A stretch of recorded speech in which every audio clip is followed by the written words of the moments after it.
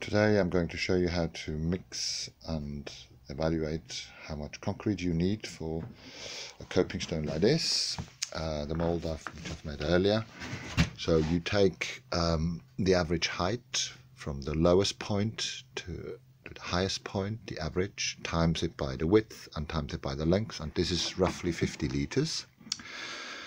I've made this mould, the sides come off, these sides, and they're squeezed together with these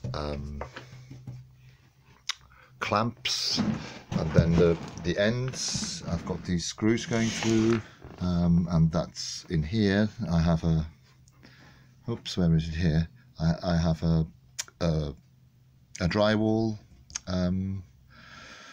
butterfly if you want, so that normally goes through the drywall, opens up, and then you can screw it in like that.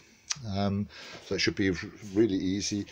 I've coated it with form oil here with a brush, form oil, because I'm going to use this mold about 30 times, and it will protect the wood, and also it means that the concrete won't stick to the wood when I take the mold off. Right, so let's go outside. I've already prepared, so there's going to be 50 litres of aggregate, and I know it is 50 litres every time because I've got this 10-litre bucket which I fill 5 times.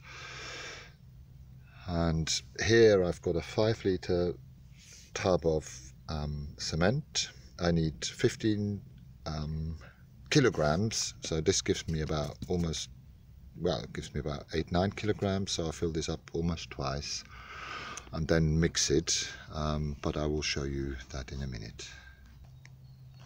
So you can see I've added this glass fibre which will act as a reinforcement, which will prevent the coping stone from cracking. You can see the white powder over here. So now I just have to add the last bit of cement, and then we can start mixing.